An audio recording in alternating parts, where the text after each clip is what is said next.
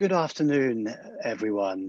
I'm Thomas Marks, until recently editor of Apollo magazine, and I'm delighted to be with you this afternoon to host a TAFAF talk in association with Apollo. TAFAF and Apollo have a long and fertile association with each other. One that has led to a number of events over the years. And it's a joy to be creating programming with TAFAF alongside TAFAF Online, the second edition of the online fair that continues until Monday, and in which some of the world's leading dealers in fine art, antiquities, over thousands of years worth of artworks are represented in the online platform. Today we're going to be talking about the Allure of Drawings, the second of three events in which we'll be exploring the human stories behind museum collections and how the characters and achievements of historical collectors made themselves felt and are being even perhaps reevaluated in museums today. Yesterday, hopefully many of our audience heard about the women who made museums, and there'll be a third talk on Monday. But today, drawings, that most sometimes considered perhaps the most connoisseurial of fields, almost a specialist field, and yet a field that makes itself felt across so many other disciplines, from painting to sculpture and beyond. And what I was interested in doing in creating the event today was to think about how that expertise, connoisseurship, but also perhaps that obsession that characterizes many collectors of drawings, if not collectors of other objects, is somehow something that perhaps is, or perhaps isn't, transhistorical. So I brought together three speakers who represent institutions with great collections of drawings, but from different time periods and with different focuses. And we're going to be comparing and contrasting these three great collectors and thinking about their attitudes to collecting drawings, their opportunities for collecting drawings, and indeed where the stimulus came for them in bringing that collection to the public and preserving its legacy.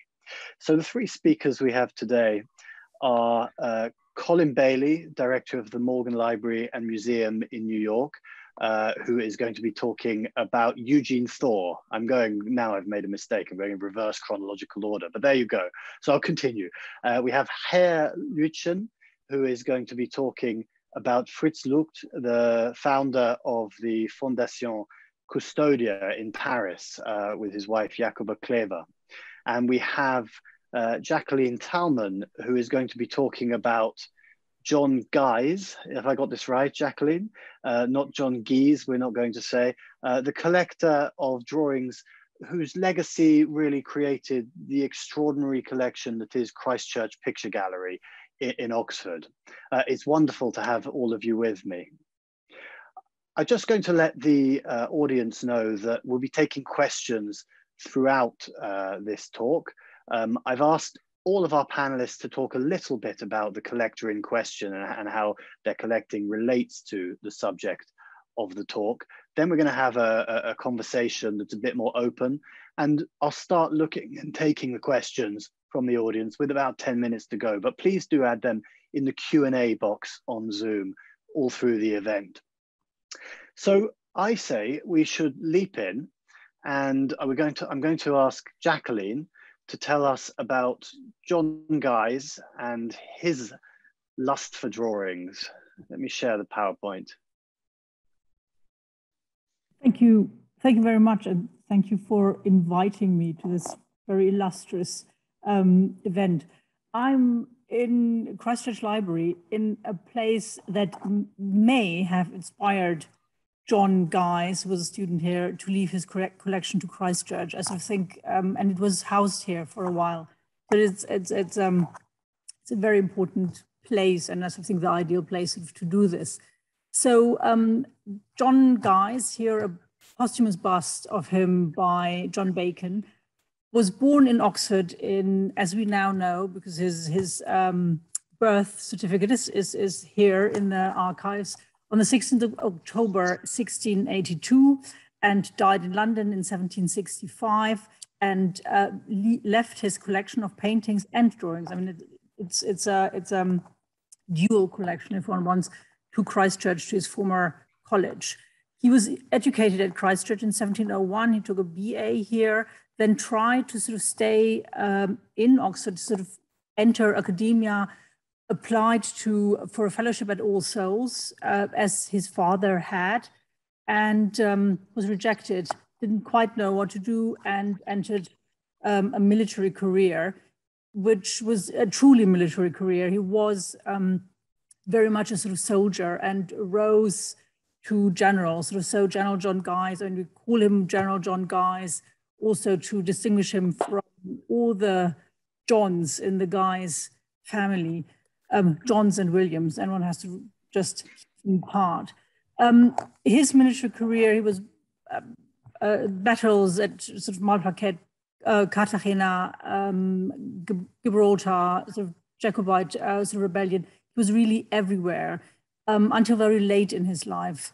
And he seems to have enjoyed warfare. What we know of him, or sort of the few letters that we have, are more or less him complaining that the sort of soldiers are not looked sort of well after. We have very little about the drawings, but he has this sort of parallel life. He has this sort of parallel sort of side to him, sort of to collect, and he throughout his life collects. And we know he's then mentioned by George Virtue already in 1724. He sort of says Guise has a great collection. The first Duke of Chandos sort of writes that there's a case to identify and authenticate a Raphael drawing, and so they ask, can we ask Guise? He's our man to do that. He advises Frederick, Prince of Wales. So he is very much in the milieu. Sort of the money, he's not a rich man. He's sort of one of these sort of middling classes who buys, and that makes it also very interesting because the collection itself is one of the very few 18th century collections of this kind. I mean, it's not a royal collection. It's not high aristocracy. It is a collection that usually would have been dispersed. And these of 2,000 sheets are now in Christchurch and still intact. So, Thomas, could we go through some of the images, please? So I just picked a few, and of course, there's some highlights. What is interesting about the collection, and what I like very much also because it is a university collection and it's very much a teaching collection, is that we have also terribly bad drawings amongst them. And to appreciate sort of the Verrocchio here, sort of one of the most sort of stunning Renaissance drawings, and sort of the Vasari sheet there with Filippino Lippi, it is always good to see what is not so exciting at the time, sort of how one really learned to draw, and then that these are utter masterpieces. What is also interesting with sort of with a very handful of drawings that I sort of selected here, Pontormo's Deposition or Lamentation, property drawing for the Santa Felicità, altarpiece there, Agostino Carracci, also a design for sort of something. It's what Guise does. He's an intellectual collector. He's a connoisseur. He always tries to connect things. He connects things with something he reads. He's familiar with Vasari, with sort of other writers, and then always sort of tries to connect. It's not a sort of thing sort of stand alone. He always sort of something that you read, an attribution that he thinks he can do through text, which is I sort of think interesting, and also other things that he connects. But I mean, I think we will talk about that later, how he even came to collect. And perhaps the final drawing, Thomas, please. Yeah, the Jacob and Rachel, very rare sort of sheet by Van der Hoos. Beautiful drawing. We're not quite sure if he really knew what it was, but the likelihood that he did is high. But again, as a northern artist that was known, that was written about. I mean, nothing really obscure.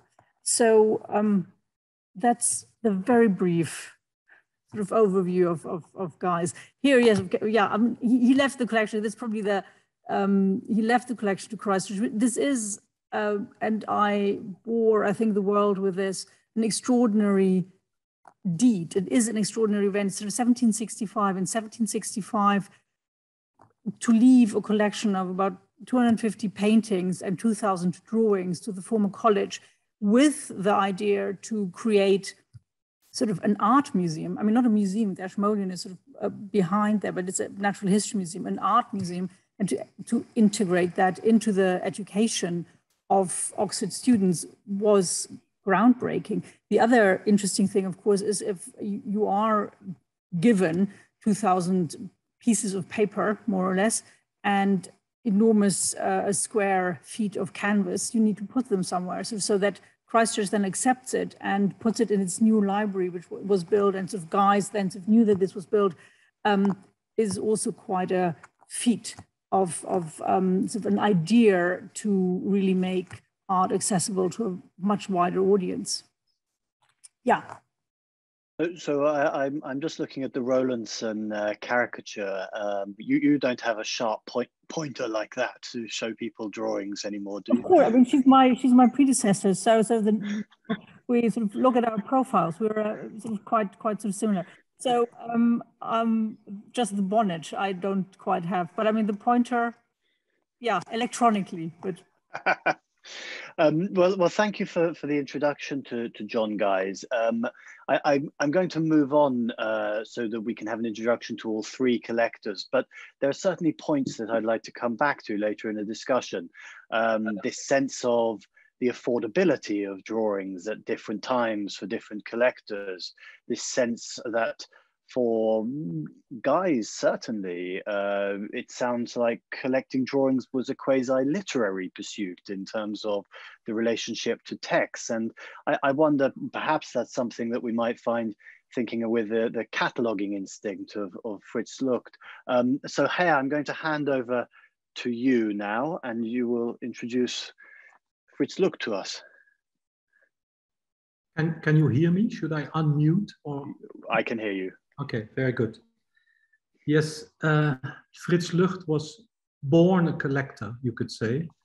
I decided to start with this wonderful photograph, still from the 19th century. Lugt was born in Amsterdam in 1884, of simple descent. His father was working for the community, for the town, and he died here in Paris, Place de la Concorde, with a little bag under his arm filled with drawings to exchange on the 15th of July, 1970, Rembrandt's birthday. And we commemorated 50 years of his death last year. And we once again realized what a special life he has led and how much the art historical world owes to him. He was born a collector. I have two daughters who played restaurant when they were small. Frits Lugt played museum. He had a little museum in his bedroom in his house with his parents, and he called it Museum Lugtius in the genitive, and it had a little sign saying the museum is open whenever the director is at home. Whether somebody told him to do so or whether it came, I tend to like the idea that it came from him because he was all his life a very witty person. What could you find in that museum? Bullets from the Battle of Waterloo, little shells, things that were related to history.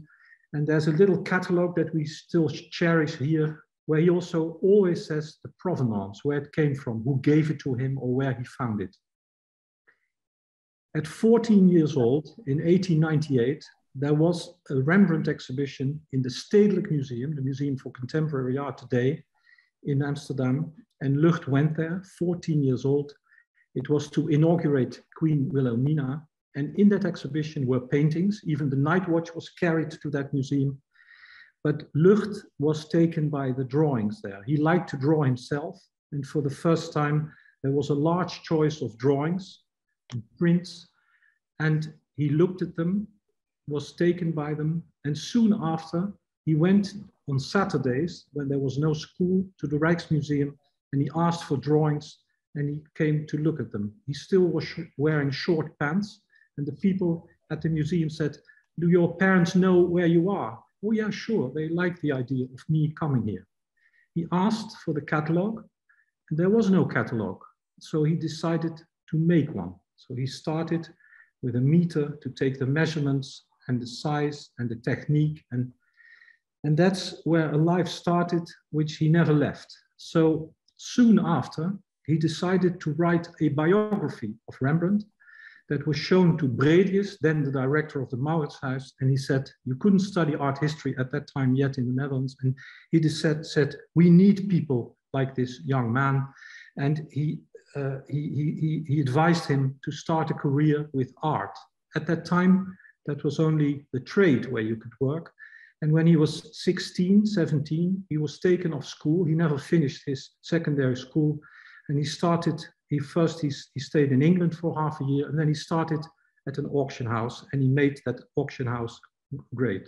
We will hear from Colin that also Eugene Thaw was a marchand collectionneur, a dealer collector, and for Frits Lugt it's the same thing. He started in the trade, and in 1915, when the First World War had its effects, the auction house decided to go smaller, and he started to act on his own, buying drawings at auction and selling them with a profit. Often his father-in-law would help him by lending him money, borrowing money, and then he was able to buy things that somebody else could only dream of.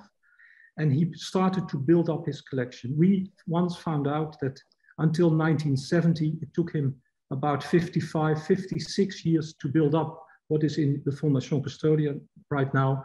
And still every day I am completely baffled by what he was able to bring together. Can I have the next slide? Yeah. What he was a Mennonite, a Protestant. He was not too keen on devotional imagery, on images of martyrdoms and mythological scenes. He was formed in his taste by the school of Barbizon and Impressionism, and he liked images that show real life, landscape, portraits, genre scenes, things like that. Also in his paintings that is visible. And he was completely into landscape drawing. I think that our collection, the collection that he left behind, is the richest in landscapes of the 17th century. It was an encyclopedic collection, but built up with a wonderful eye. I think a key word in his taste is timelessness. This drawing by Willem Buitenweg, around 1620, of a ruin out of Rotterdam, I think it has no date. We know when it was made, but it could just as well have been made in the 20th century, and that is what he was looking for. To go short, Lugt and his wife, who had 5 children, they decided not to stay in Europe during the war, and in 1940 they went to America, and they stayed there for 5 years. The collection was registered mail sent to Switzerland, and he and his wife and his children went to Lisbon and then Ellis Island and America. He taught, he gave lectures, he kept on collecting, and he did one thing. He studied how Pierpont Morgan and Frick, how they organized their lives and their collection to stay together and to live on like that.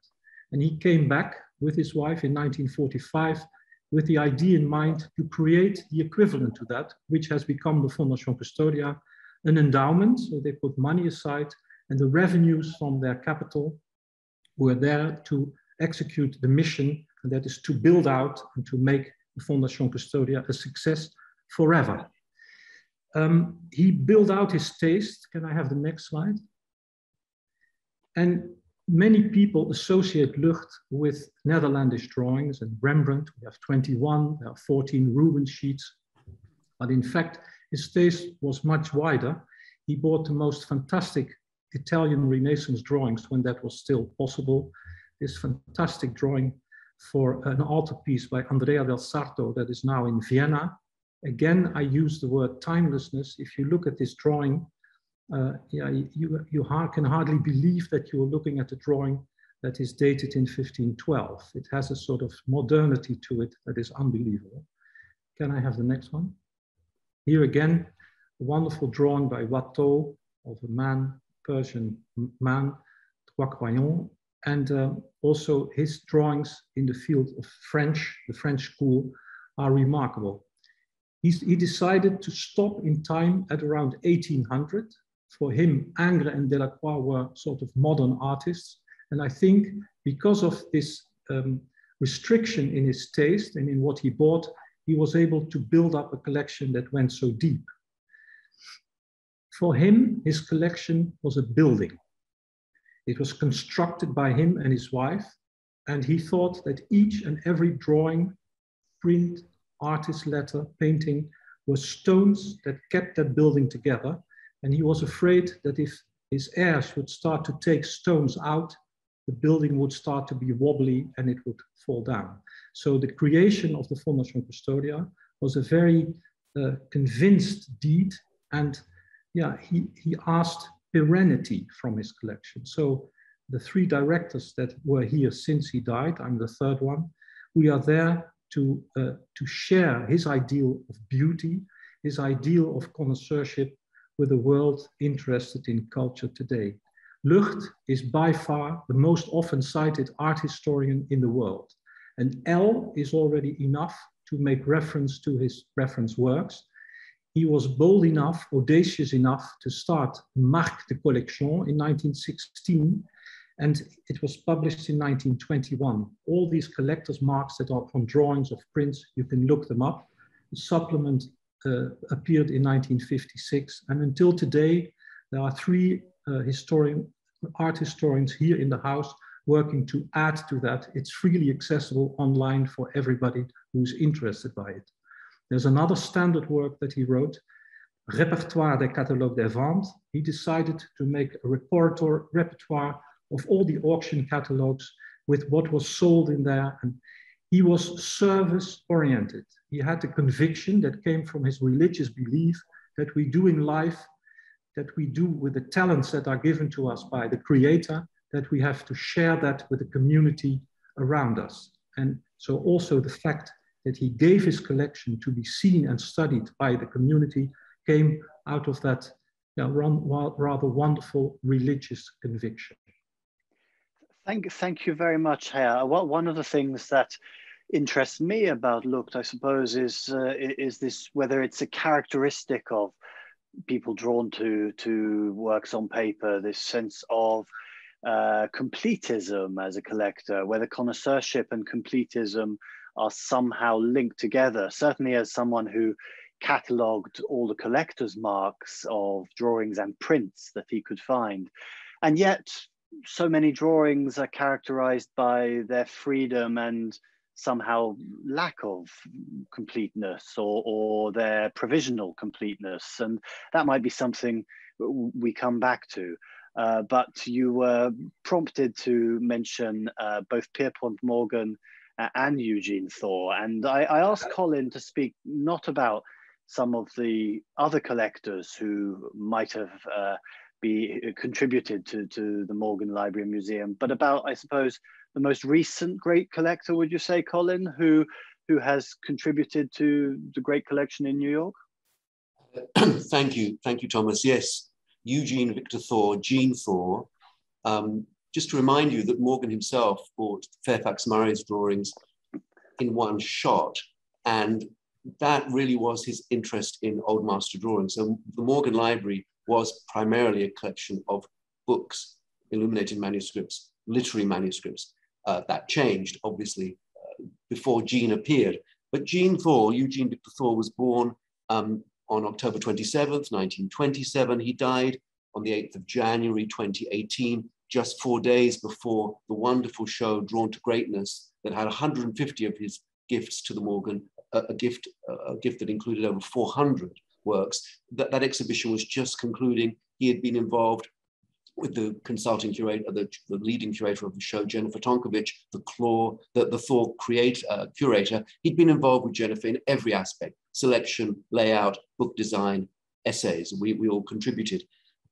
He was born the son of a heating engineer and a high school teacher in the Bronx. He was a rather, I would say, he was rather sort of prodigious young man who graduated high school young, entered St. John's College, then went on to Columbia University, taking graduate classes with Maya Shapiro, and studying also modern and contemporary art at Betty Parsons Gallery.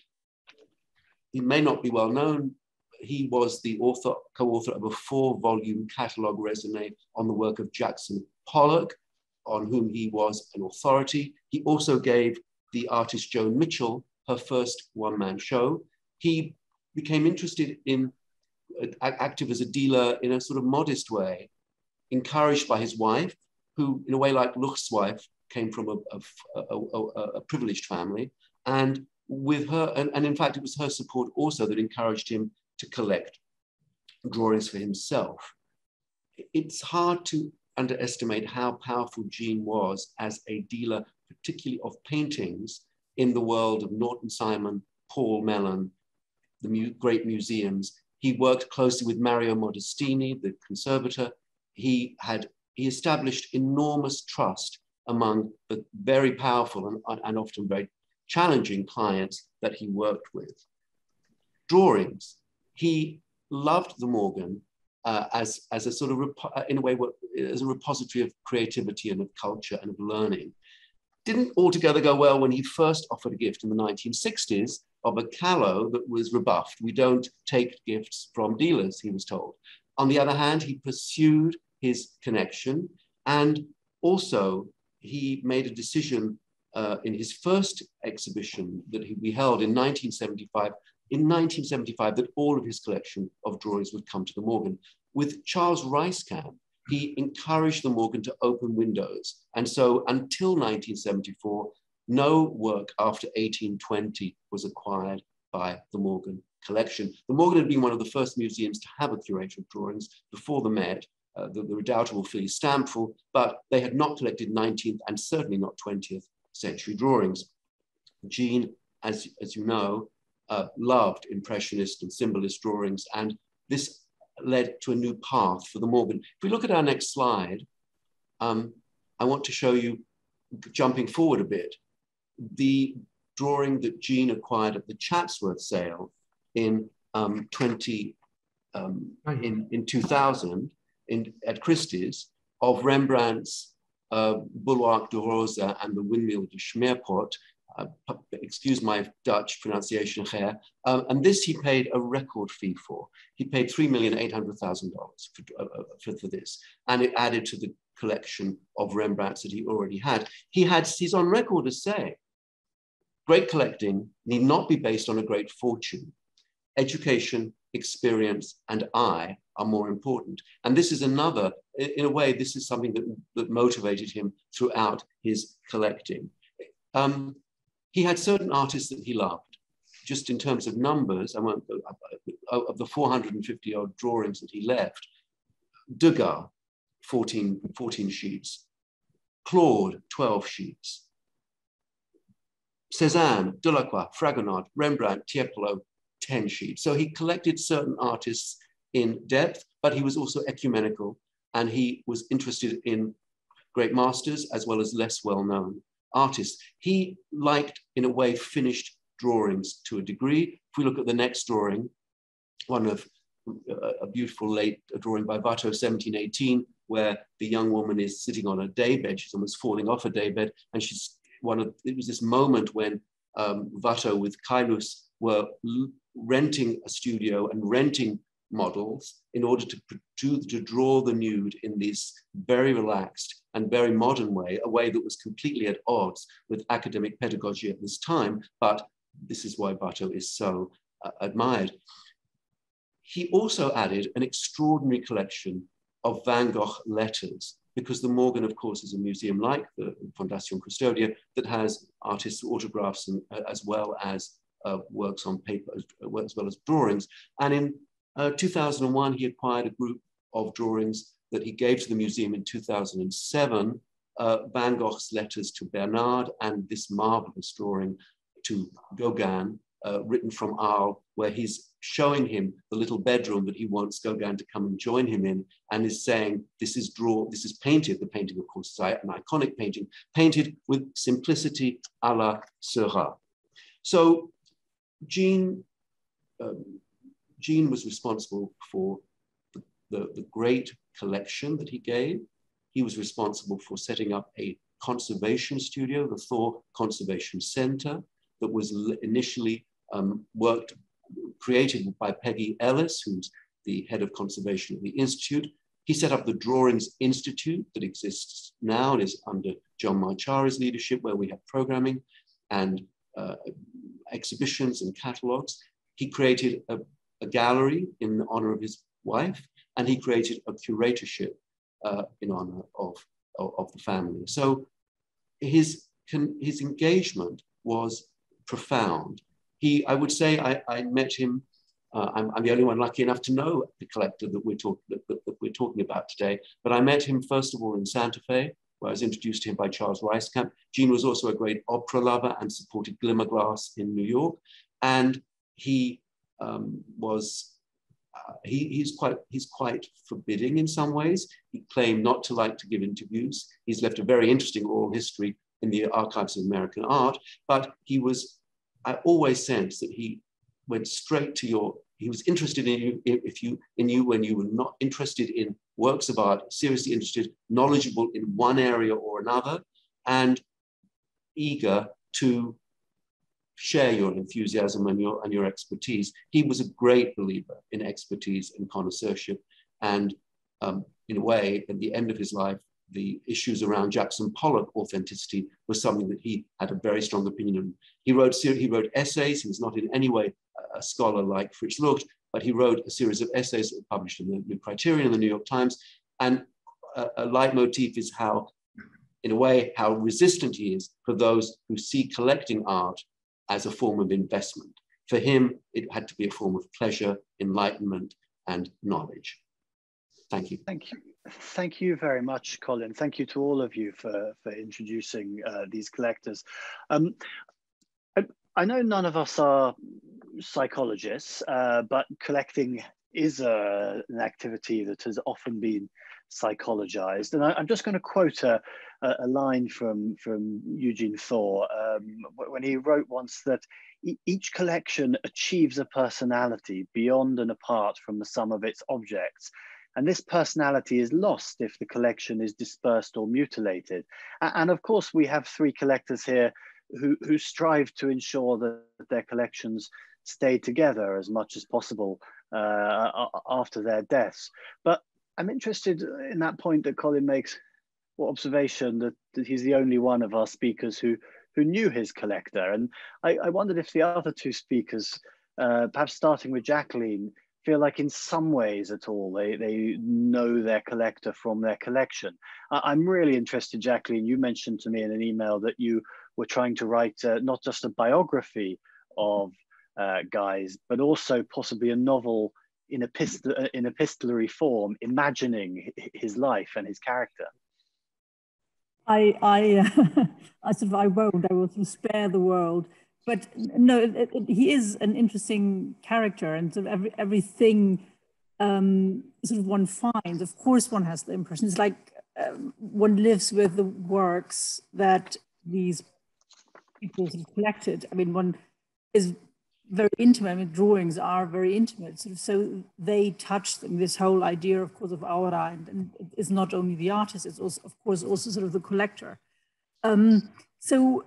Yes, one has the impression, sort of one knows the person. How true that is of course a difficult thing. And the sort of the idea of sort of this duality, especially with Guise, as being a soldier. I mean, and Walpole writes, I mean, he's also, I mean, he collects in the 18th century, but we have to think it is the early 18th century. I mean, he dies in 1765. So that's way before the French Revolution. That's way before the whole idea of art museums sort of are established. So he has this sort of collection. It is very sort of it is parallel. The only one thing also sort of he collects old masters. He does not collect contemporary. He could collect contemporary. There is no guardia. I mean, there is no sort of very, very little that he would have been able to buy that is here. The only 3 items that are contemporary are Venetian works. And so there is the idea that he was, and I sort of think we don't have proof, but I sort of think it is that there is enough evidence that he might have been in Venice. And the one person, sort of Venice was a very closed society, didn't really welcome foreigners. The only foreigner that was feted at the time so Venice was Feldmarschall von der Schulenburg, a mercenary who had defended Venice. It's very likely that they knew each other because they sort of fought at several battles together. And sort of so that he with him then sort of goes through Venice and buys also sort of this extraordinary group of drawings that are in Christchurch, the Carlo Ridolfi sort of albums. There are 4 albums with drawings by Carlo Ridolfi. How does he come to sort of something like that?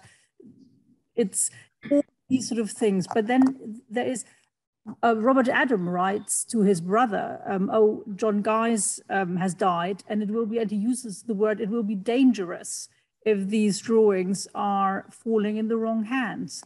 Why dangerous? I mean, he has also a lot of design drawings. He has a lot of sort of ideas. It is an absolute treasure trove of ideas. So that as well. I mean, of course, feeling for the person, but Jacqueline, I get that. I suppose one thing is from the written record, there's some sense of him being, you know, quite a relatively buccaneering character in his military adventures, and I sort of wonder whether you know this gives you a different sense of the man, that he could have such care for the detail, the delicacy of drawings that were already historical when he bought them. It does. I mean, of course, if you see the verrocchio, the head of a sort of woman, I mean, that is sublime. It can't not sort of touch you.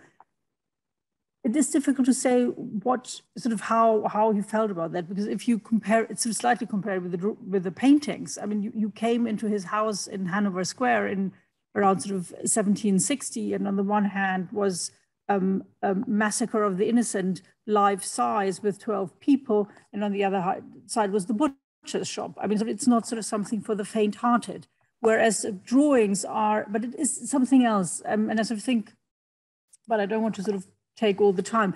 It touches very much on his education at Christchurch and sort of the idea of collecting and the idea of collecting works on paper. One of his teachers was Henry Aldridge, the Dean of Christchurch at the time, and one of the people in Oxford who was really interested in the visual, in art. So he collected prints, and the print collection was accessible to Guise. And so there are a lot of talking points. There also he picks up. I mean, there's sort of 2 woodcuts of an adoration of the Shepherd's Partition. He tries to get the paintings. There is sort of another sort of work he knows. He tries to get the preparatory drawings. So you have these sort of connection and almost the companionship and camaraderie that you might have on the battlefield, you then have in a different way as scholars sharing drawings. This whole idea of also swapping albums, looking at sort of works sort of together. I sort of think that is sort of something that might have appealed to him a lot. The idea of collecting, the idea of having drawings, the idea of people coming to him and he being able to share this wonderful things with other people and being knowledgeable about them. That's very interesting. We sometimes think of collectors, particularly in fields that have that patina of the connoisseurial, as being quite solitary individuals, but that idea that there might be a comparable companionship for someone like Guise is intriguing.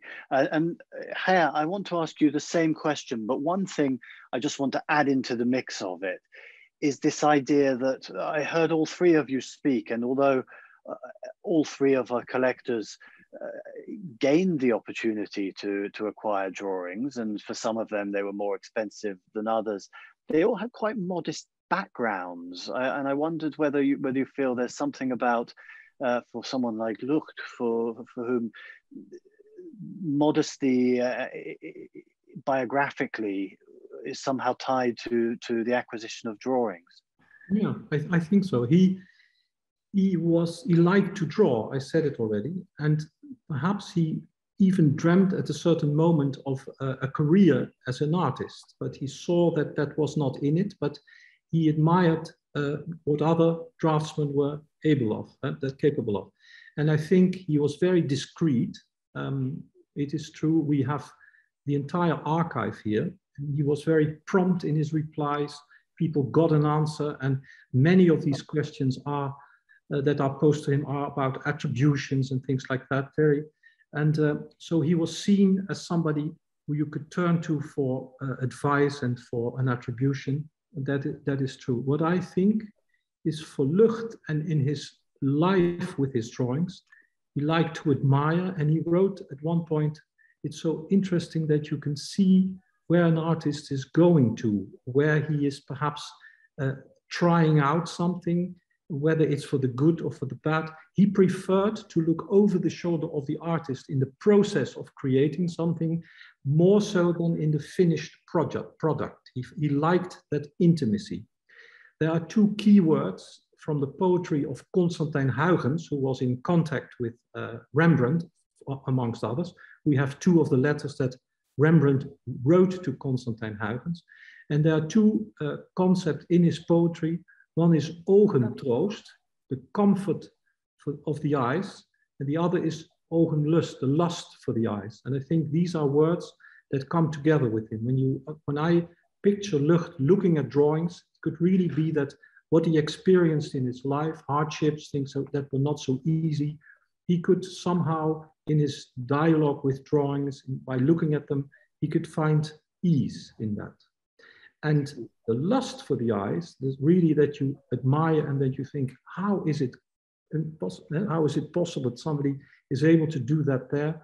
That was also very much in him.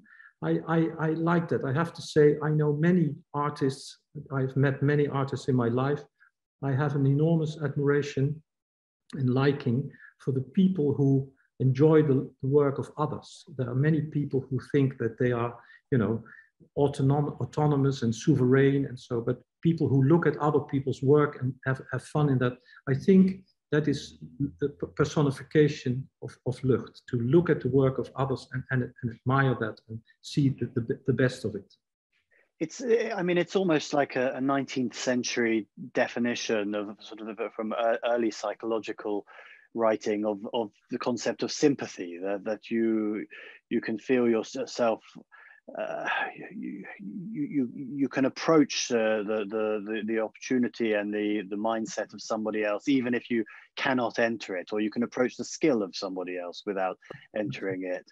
I'm interested, Colin, to ask you about, there's something that distinguishes, I suppose, Lugt in a certain way was collecting groups, was quite how should I put it, dedicated to completing certain things. But there is something to say perhaps about Eugene Thaw, that although you mentioned the groups that he had and the collecting in depth, that perhaps a lot of the drawings he collected were about expressiveness. Is that fair to say? They're very powerful, many powerful drawings. Thinking about Lugt as well, and thinking about what Ger was saying, it's a quote that Gene is quite well known for. He wrote somewhere, "I don't disdain the drawing for the left half of the fresco in the cloister of St. Pancras by Jacopo de Fettuccini, but I don't care. I don't crave it because of its identification.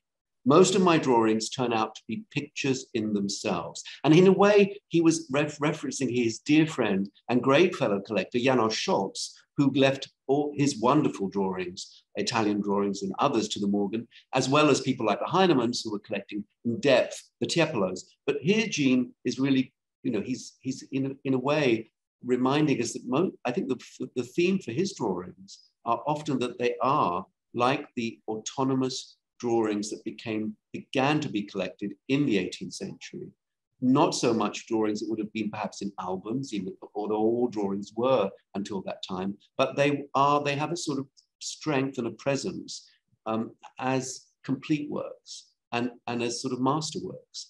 And I think that was what drove him. He was one of the founders of Master Drawings, the magazine, the journal that still thrives at the Morgan, and he was deeply supportive of scholarship and of attribution, deeply supportive of understanding how to treat drawings, to restore them, to maintain them. That's why we have the Thaw Conservation Studio. At the same time, and he did write, but he was not himself devoted to scholarship in the way that Lugt was, because he was a full-time active dealer for decades. But there's something to be said here about, I appreciate what you say about the work that is a thing in itself, and yes, great drawing, many of us have experienced that power. But at the same time, the openness of drawings is something that we're partly talking about here.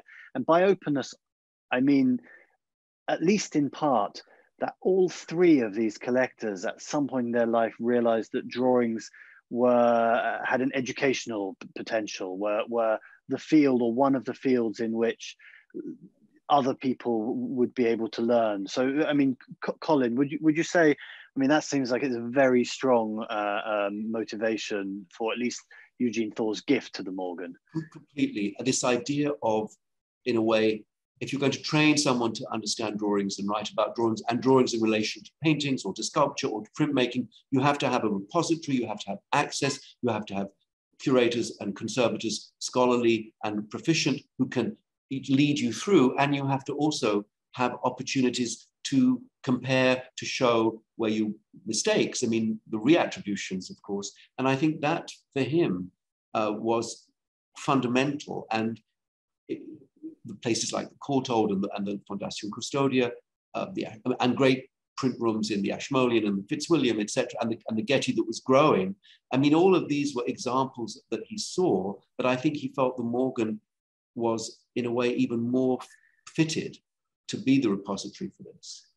I'm going to loop back 250 years, back to Christchurch and to Guise, because I suppose, I mean, yeah, education was more selective in the 18th century, clearly, and fewer people might have had access to the collection. But would you say that is consistent with Guise, what Colin has been saying, that he had that feeling, he wanted to give the drawings to his college because he saw the potential for research or for meditative scholarship, or even simply that they were teaching tools?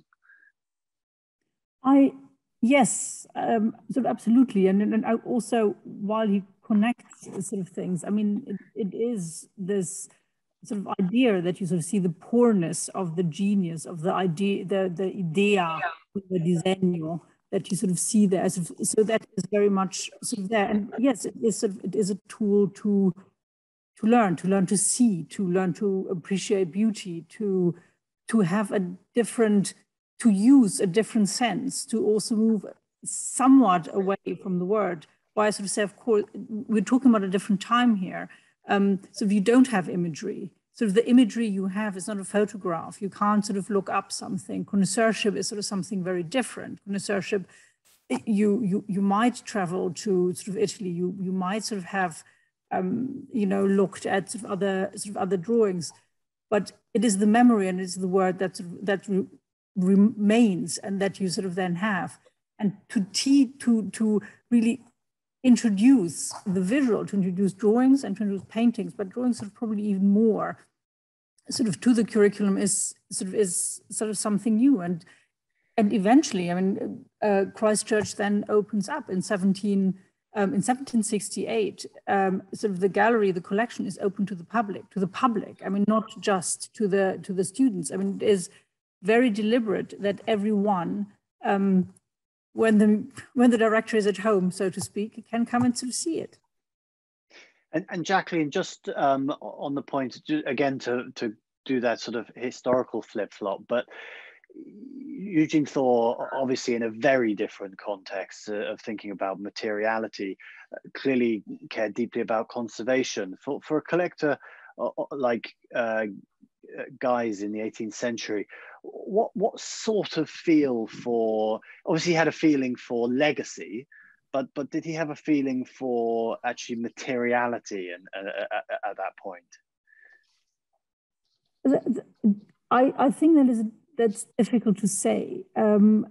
We also were not quite sure how he arranged his works, but we do have some portfolios, and the portfolios are also beautiful objects. So materiality, certainly sort of the haptic, the sort of touching sort of something and sort of seeing it and holding it was, I think, something that he was aware of.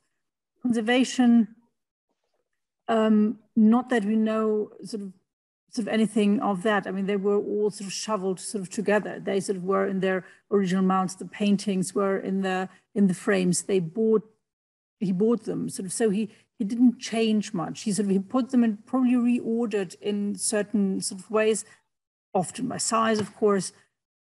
But it's very difficult to say sort of after sort of for someone like him.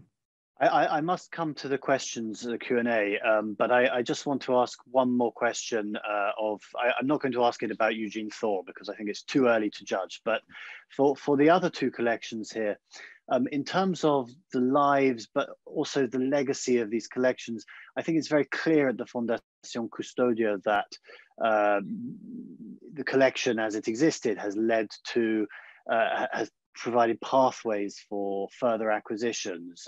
That's right, isn't it? I just, one thing I found very interesting though was, sure, you bought the landscapes, you've also bought Danish drawings separately, but was that he actually had this collection of Indian miniatures that has been grown increasingly in the years after his death. Yeah. He didn't exclude what his successors were going to collect. And I think that the Danish drawings came at a moment when it was still possible to buy them. And Lugt started Indian miniatures because Rembrandt liked them. It was a source of inspiration for him. So that was a reason for Lugt to go on. There's one link between Eugene Thaw and the Fondation Custodia. That's why I regret very much that we didn't see each other and talk about that, is that late in his life, he went to acquire oil sketches. And here, as a result of a bequest of my predecessor of a group of some 50 oil sketches, we also did it. I think that simultaneously we realized that that is also work on paper, although done with a little limited palette and not with gouache or with watercolor. And it is part of that same group of works. And yeah, it's wonderful to see that we both annexed that as a domain to collecting with drawings as a starting point. Okay, so I'm going to move to some of the questions in the Q&A.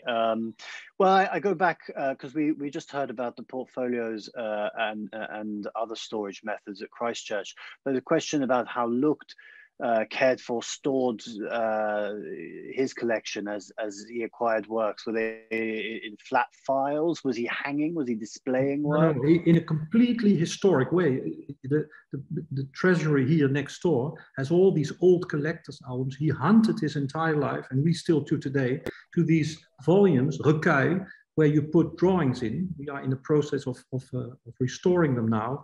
And it is wonderful to see. I think we are one of the few places in the world where all the drawings until 1800 are kept as they always were. He was so aware of history. A year before he died, he worked on an exhibition of the drawings of Pierre-Jean Mariette, by far one of the utmost collectors of drawings in the world. He signs that and he says, your servant, your great-great-grandson, Frits Lugt. So he put himself in that tradition. He was traditional in his concepts of life and so on. And also within the collecting, he wanted to keep that very much in line with what was the study of history had taught him.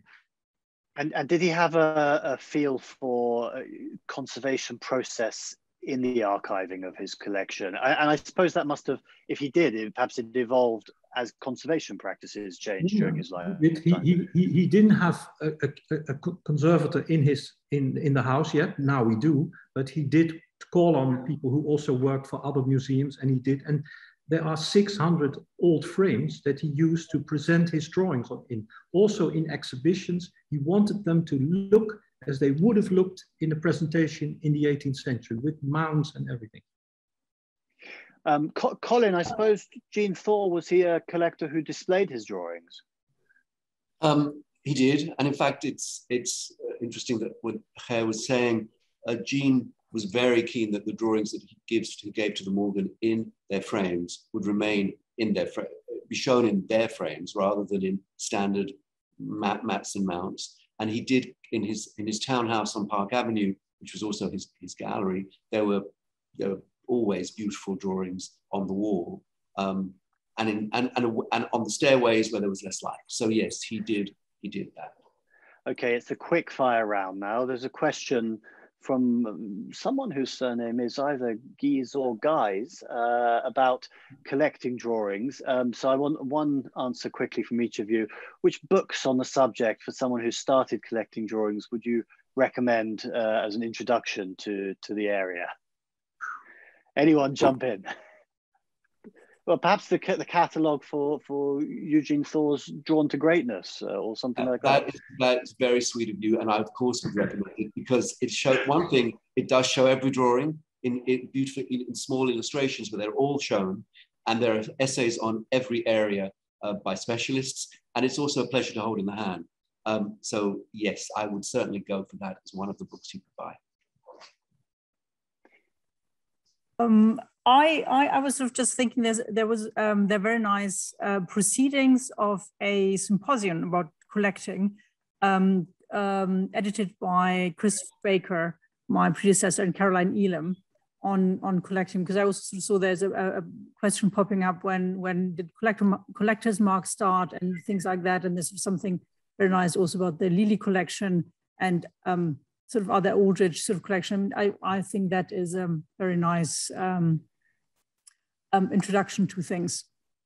I'm going to give my answer, which is that obviously you can learn these things from books, but you can also learn them better in museums and in displays, and of course in the rooms of prints and drawings. If you're lucky enough to live anywhere near the British Museum or the Ashmolean or the Fitzwilliam and can book an appointment and have the opportunity to see the sheets yourself and to study them, then that is, I think, what a privileged way to learn. But those opportunities are there at many museums.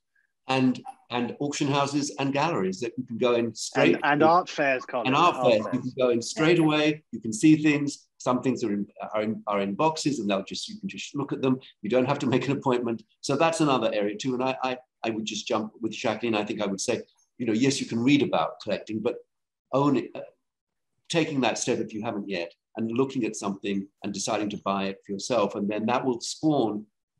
They'll be it will be lonely on its own, so there'll have to be others, and that I think is how drawings collectors particularly are made.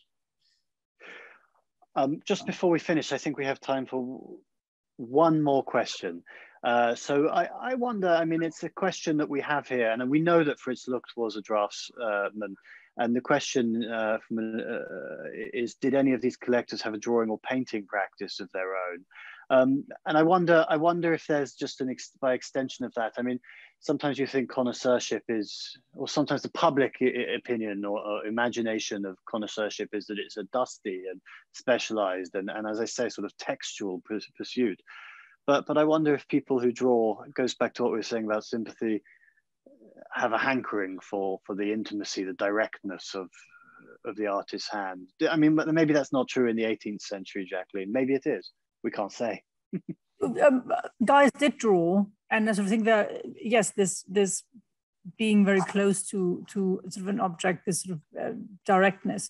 He did draw, and Aldrich drew and designed. So I think there is sort of some idea also sort of to learn from that, not only to learn to sort of see, but also to learn to make, and sort of to educate artists as well, sort of to a certain extent.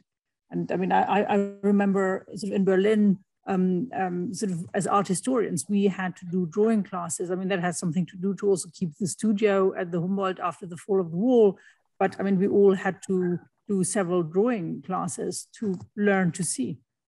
it helps, I have to admit, that you know what a piece of chalk does, or a metal point or something. It helps you to understand what the artist was aiming for and what he was doing. Yeah.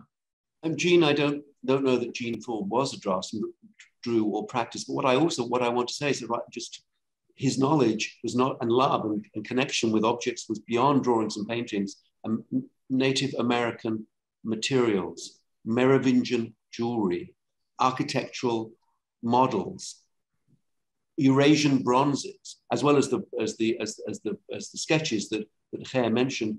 I think that somehow that a love of drawing allowed him to also intuit the beauty and skill and interest in a range of disciplines far beyond a European old master, modern and modern. And on that note, thinking beyond drawings, and drawings do make us think beyond drawings. I'm going to end this TAFAF talk hosted by Apollo. It remains for me just to say thank you very much to our eminent speakers today for a wonderful discussion, to Jacqueline Thalmann, to Ger Luijten, and to Colin B. Bailey. It's been a real pleasure having you with me and sharing your expertise. TAFAF Online continues until Monday, the 13th of September. So please do go and check out the more than 700 artworks that are being presented on the online platform.